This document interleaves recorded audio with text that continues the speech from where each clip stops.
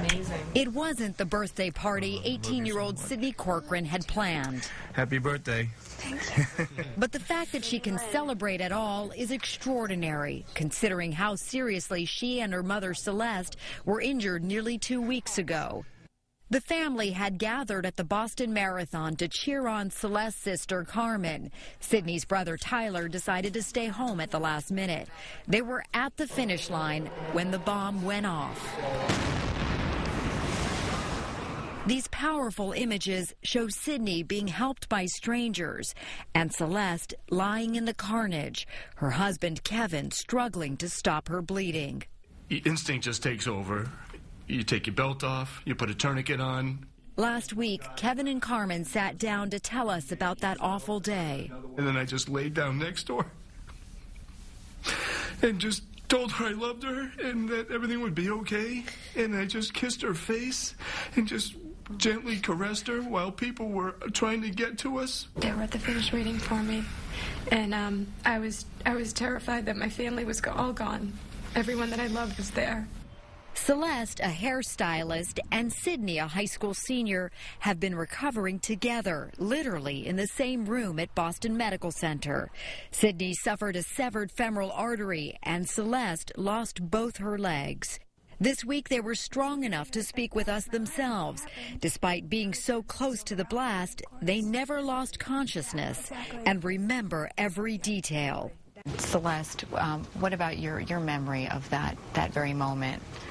It was just crazy. I knew that my sister was coming around soon, and I just kept, scanning back and forth to see if I could see her. But then, when the bomb hit, I just couldn't. I immediately, I think I was just down on the ground because, of course, it hit my legs. I just kept saying over and over in my head, no, no. So my husband was standing next to me. I had no idea if Sydney was hurt or anything. I just was down, and then his face was over my face, and he was just like, I've got you, you're hurt, I'm gonna take care of you, and he saved my life. The pain, she says, was excruciating. I just wanted to die. I was just like, you know what? Actually, the thought was there because I was in so much pain, and then I just remember thinking, like, I can't. I don't want to leave my family, There's still too much to do. Celeste had no idea her daughter Sydney was also badly injured, bleeding heavily from a severe leg wound. Sydney, still hoarse from being intubated during surgery, describes that day. It was really difficult, just feeling so tired because all of the blood was leaving my body. Like, I turned white, my lips turned blue.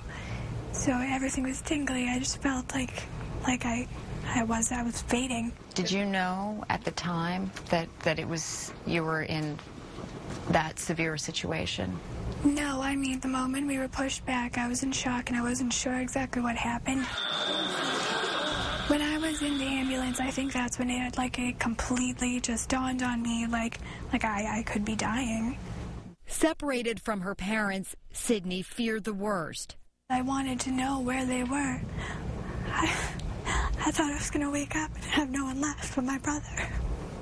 In the hospital that night, Sydney learned her mother had lived, but she'd suffered a devastating injury. I knew I at least had my mother, so really, the legs don't mean anything to me. Like, I know it's hard for her, but I'm glad I have her. It's true.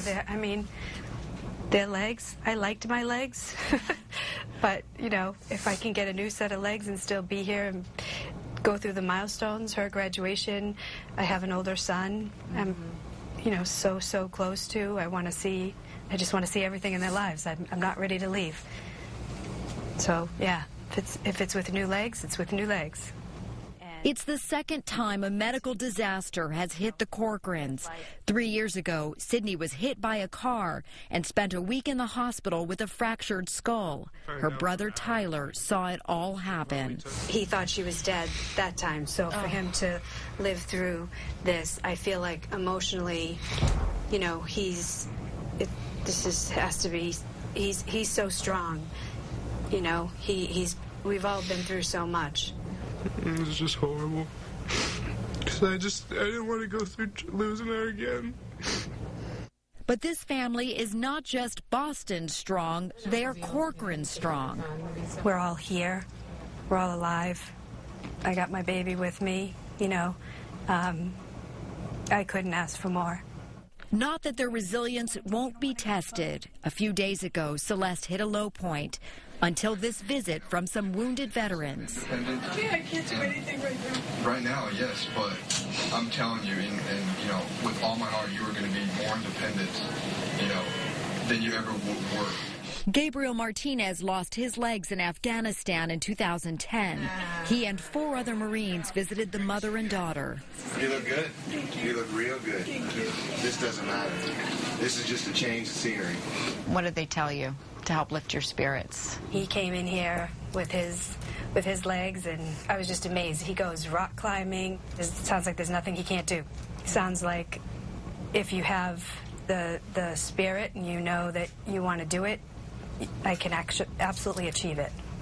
Newfound friends are among the biggest comfort, especially from bonds forged that day.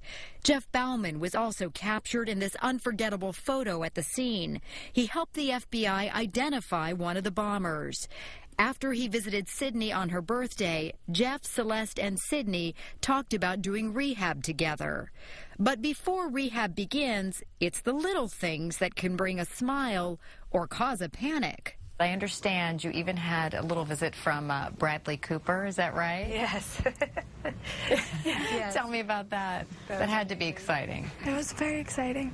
It was very exciting. Her heart monitor, actually, it's a funny story. Your heart monitor got a little higher? Well, I was so stressed out because at that point I hadn't washed my hair. I still had like the debris and the shrapnel, whatever. Literally my hair was matted. Like I said, I do hair, you know, and I had my glasses on, and I was under no illusions that he was going to, you know, walk in and be starstruck by me, but I just wanted to look my best for me, you know? He asked me for permission if he could kiss me on my cheek. Like, of course, I said yes. I'm never going to forget that moment. There's our hero. But the leading man of Sydney's story is Matt Smith, one of the strangers who helped to save her life. What was he doing at the time to help you that allowed you to feel calm and feel like everything was going to be okay? He made sure that I was holding his hand, and he kept telling me to squeeze it and make sure, like, I could still do it. And he was just holding my gaze the entire time. He was getting right up in my face. And he just kept saying, like, just look at me, bud. People like you were real heroes that day. I mean, there could have been more bombs for all you knew. Did that enter your mind whatsoever? No. The only thing, you know, we really just wanted to make sure she was okay. The Corcorans have also found peace knowing police have tracked down the people they believe are responsible. So when you heard there was a capture, were you happy to hear that? Did it hit you in any way? I felt a relief. So did I. I wanted the person to be brought to justice. I didn't want them to hurt anybody else. I don't want hate in my heart for this person. I truly believe that they're sick. They have my pity. The family knows they face a tough road, but they will make it together. There's times when everything just kind of overwhelms you. I really believe that if you just kind of persevere and believe in yourself, you really have to dig down deep inside and just be like, I can do this. It's going to be hard, but I can do this.